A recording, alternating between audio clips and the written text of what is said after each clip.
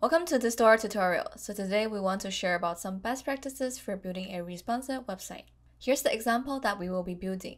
It is a fully responsive website from the website structure to specific components. So we will break down all the steps including how to design a responsive structure, organize layout into different sections, and last, building the website. First, let's start with how to design a responsive structure. Here I have built the layout inside our Dora editor, and let's go through the structure. To build a responsive website, we can start from making the bigger sections responsive, then work on specific components. The whole website is separated into 4 sections, and each section's top is connected to the previous section. For example, Section 2 is connected to Section 1, and Section 3 is connected to Section 2. In terms of the details inside sections, in the hero part, we have the title text centered. We also have built the navigation bar responsive with a nice padding. The next component we have is the card. The size of the card, image, and also the gap between each card are all responsive to the page width.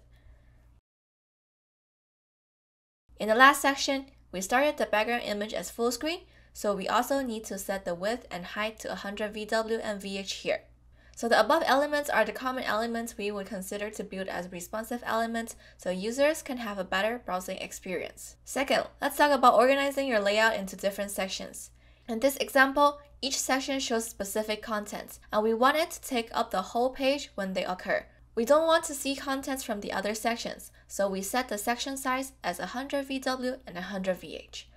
There are also fixed sections on top of the sections. The animation here is being fixed to the page center. When we scroll, it crosses section 1 and 2. So we need to separate it as a single section instead of placing it into section 1 or 2. When constructing each section, we also need to think about the relationship of each element with its section container. The text we have here is constrained to the top and left, and the other text is constrained to the right and bottom. Going through the relationship of each element with the container is critical in building a responsive website. When you build your website with sections, it makes the website's responsiveness being stable and adaptive to all devices, and gives you flexibility in making further changes.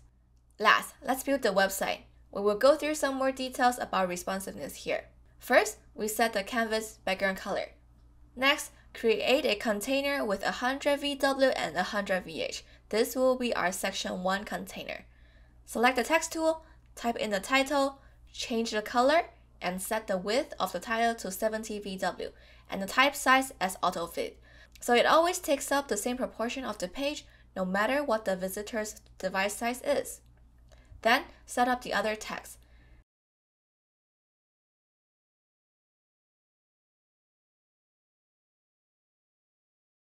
To make the text structure stable, also connect the two subtext to the text title. Now we select all 3 elements and choose container selection. We align all of them to the center of the container.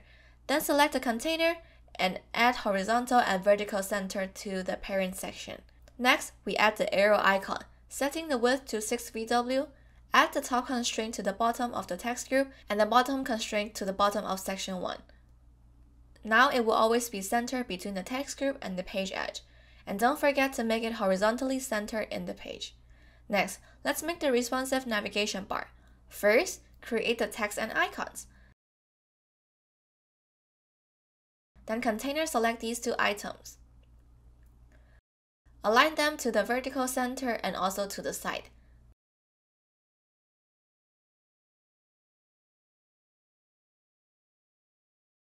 Next, set the width of the container as fill and the height as 80.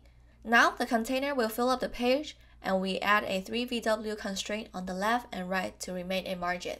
For the fixed section with the image sequence animation, after creating a section container with 100 VW and VH, let's create an image widget with a width of 45 VW. Upload the image sequence and make it align to horizontal and vertical center. We will work on the animation after we finish the whole website. For section 2, create a container with 100 VW and 100 VH as well, and add a top constraint to the bottom of section 1. Make sure their distance is 0. Also center it horizontally to the page. Create 2 text sections and place them to the top left and bottom right.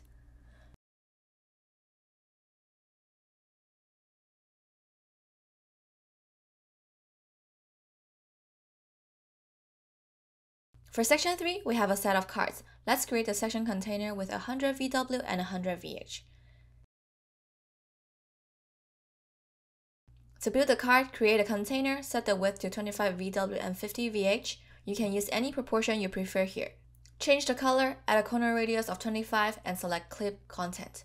Next, let's add the text and create a button. In responsive designs, one way to manage dynamic content like text is to set the size as fill. So it will adapt to parent container. For the button, first create a container, change the radius, then place an icon inside of the container. Center the icon to the container and select the whole button, align it to the bottom right.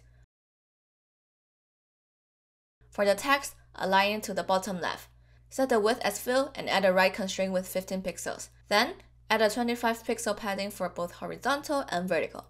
Also, when you set the width as fill, the text box will change rows automatically when it's too long. Then, upload the image and set the width as 100%.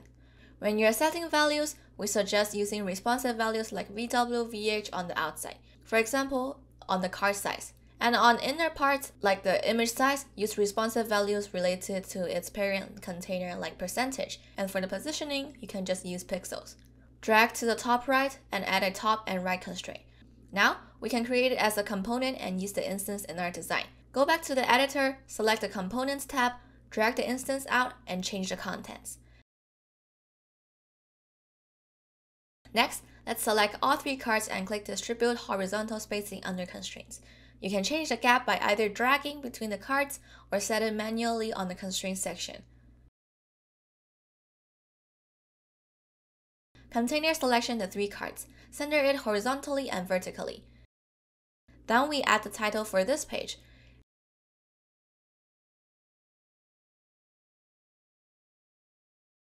Add a constraint to the top of the container and a bottom constraint to the top of the cards, then align it horizontally. For section 4, there's a full screen image behind, so create a 100 VW, 100 VH container first, then insert a image widget with 100 VW and 100 VH. Upload the image.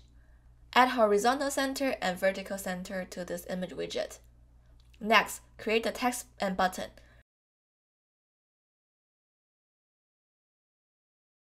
For the button, we start with creating a container, then we put text and icons inside it.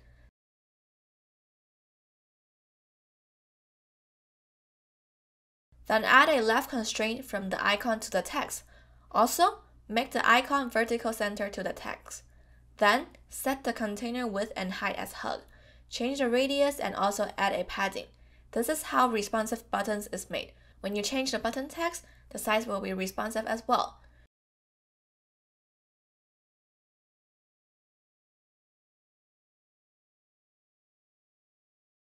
Group the text and buttons, and add horizontal center and vertical center. Now, the website is done. Let's add the animation. Select the fix section, add a fixed keyframe at 0, go to 100, and fix it. Then, select the image sequence. Add a keyframe at 0, go to 100, set current frame as 100. Set the width of the image as 65 VW, then drag to 150, set the frame to the last. The effect here is it enlarges to a point and stops, and it still plays the animation after we scroll past the second section.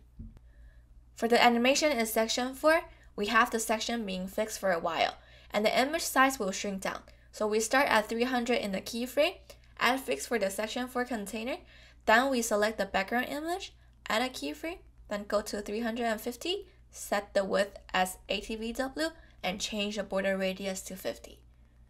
Last, remember to name all your sections. This helps to keep track of your projects. Now everything is done, let's preview the website again. So in today's tutorial, we demonstrated different aspects that could turn into responsive design on your website. From designing the structure to separating layout into sections and building the actual responsive website. That's all for today's tutorial. Thanks for watching.